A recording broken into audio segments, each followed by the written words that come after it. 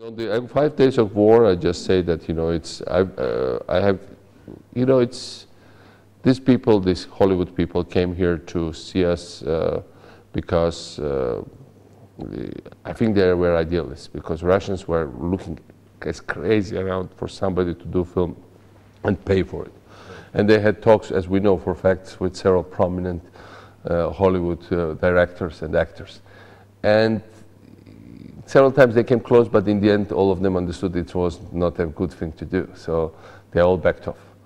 But and so of course Georgia was not a competitor for them in that. Russians had the money, not Georgians. But there were people in Hollywood who weren't doing it for money. They were doing just for, because they believed in it, and because Rennie Harlin, his father was a participant of war, Finland's war. Both parents actually against Russia.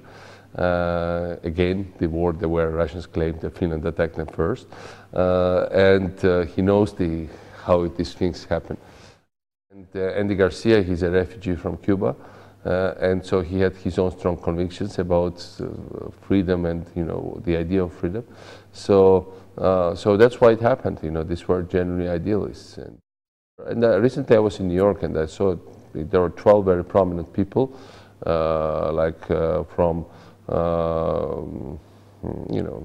the media and some leading business leaders of America, and 10 out of the 12 we had a dinner had seen 5 Days of War. I was quite amazed. I didn't know it had such an important audience that they covered.